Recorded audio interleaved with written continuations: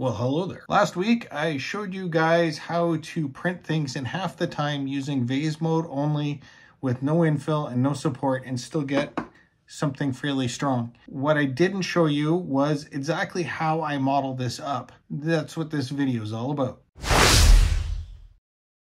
Here's the deal, is this helmet doesn't take much time to print at all.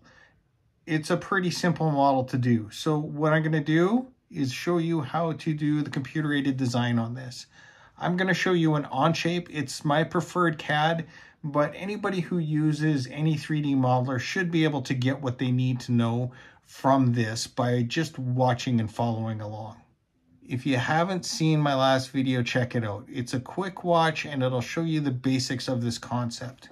All the models for this you will be able to download from my Patreon page, and you'll be able to see the link down below. Okay, let's get started, shall we? What we have here is the helmet that I've modeled up.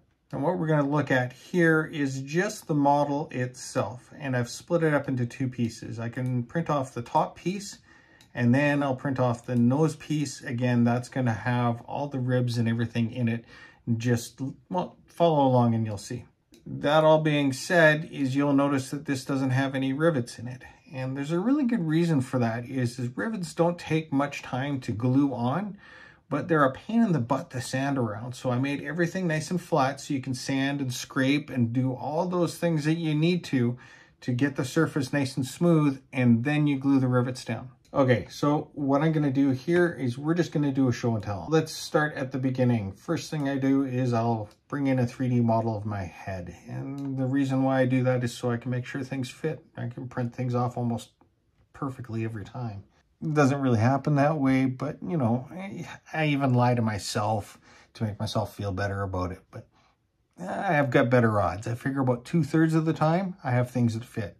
The other third, just get pissed off at myself. One of the first things I'll do is create a profile of what I want the helmet to be, right? This will be just sort of like a rough idea. There's sketch 2, and then the arc that I want to have around my head. So this is based off of an oval that, if we look at the top of my head, I'll do an oval that kind of crests around, make sure I've got lots of room.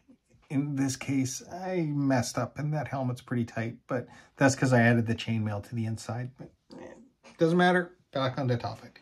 What I end up doing is I take 2 of those lines from the first sketch and the second sketch, and I loft them over. Now, these helmets have sort of sharp ridges. When you were a blacksmith back then, it was really hard to make things nice and round.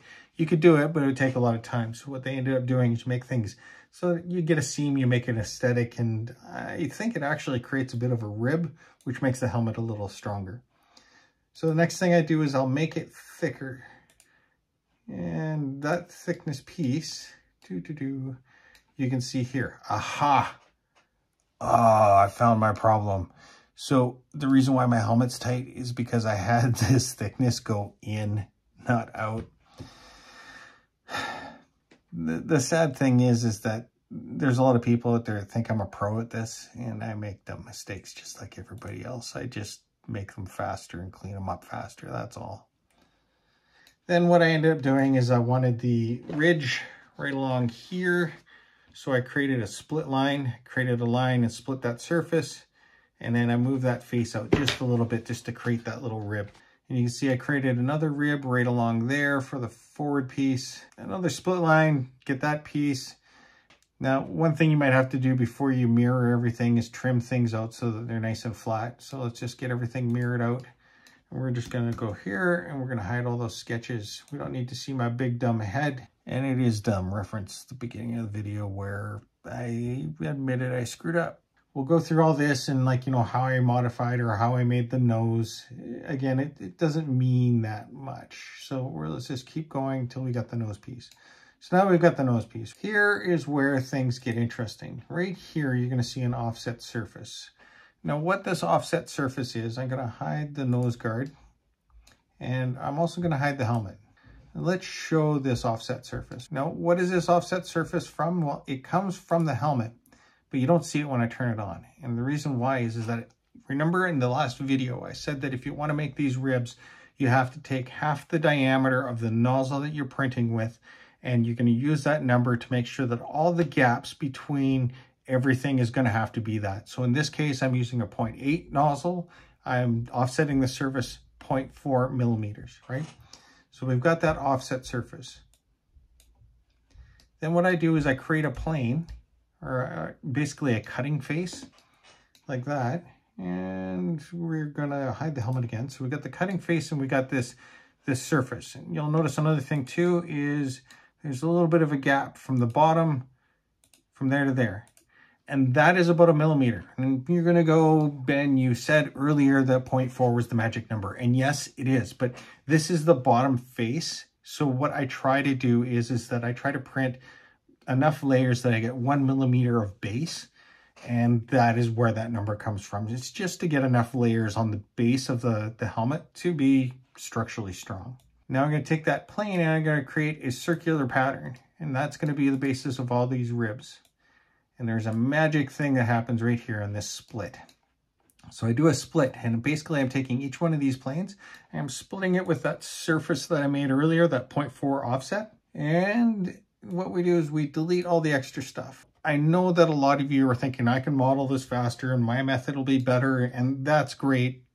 Show me a really quick method. I totally want to see it, but in the end, this is the way I do it. So just keep the spam comments down. Like, really, it's just the way I work. You will notice that there is one here that I didn't clip down. In that last video, you noticed that the reason why I can make it vase mode is that there's always a way for it to go around from the inside to the back. And that requires a slot, not like a complete cut through. So then we'll do a boolean. With the boolean, you can see that cut all the way through. And you can see here, there's a little bit of that slot. This is the top of that 1 millimeter that I was mentioning before. That's just so you get a nice bottom piece. That can go all the way through if you really want it to. It's not that important. But let's take a look at the inside. We can see that boolean had cut out all these little slots in the pieces. So you can see that everything's been cut. And those faces are 0.4 millimeters from the edge of the face. So using my printing method, where if you look straight down and you go around the full outside, you know what? I'm going to slice this in Cura. So this is 10 hours and 13 minutes. Let's take a quick look at the preview. And we're going to go down and, oh man, is that lovely. You'll notice that this guy prints off in vase mode. And you're like, come on. Seriously? And I'm like, yeah, seriously. Let's take a look at this. So it starts there, does each little rib. Is going to come in around that back. And then it's going to go around the full outside. And it comes around to the back, shoots to the inside, and it's going to finish off all those little ribs until it ends up back at where it started, and then next layer. So no retractions, no travel moves, no infill. All those extraneous moves are removed from this. That model and all those other models that I make will be up in my Patreon where you can get them. This is sort of like a tip jar so that I can continue on figuring this stuff out and hopefully making your life better.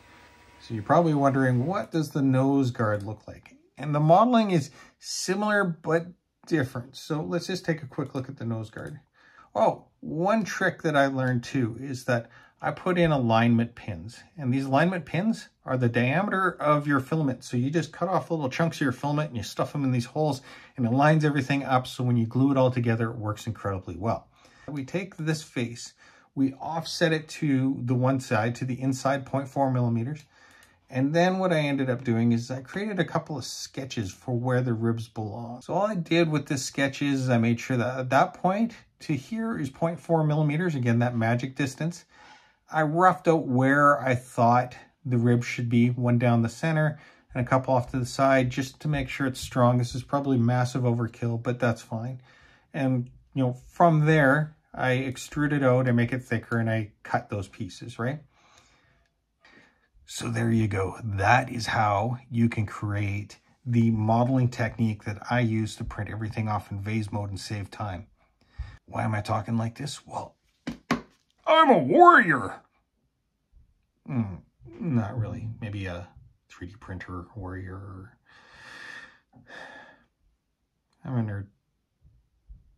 Now remember, if you want the 3D files for this helmet that prints off in 12 hours probably total with a little bit of gluing, you'll find that on my Patreon. Link is down below. Okay, so that is the sort of dirty, rough version of it. Again, whatever CAD package you use, I'm pretty sure you understand what was going on and will be able to do this. Let me know what your results are. I'm really curious because I'm consistently halving the print time on pretty much anything that I'm building using this method.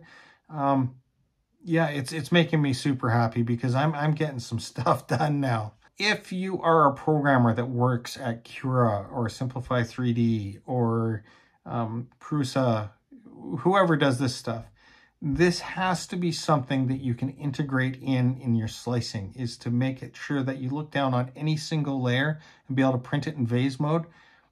It will save people so much time, and really, I think it's a no-brainer. So let's just make that happen, okay? Thanks for watching this late, and yeah, talk to you in a bit.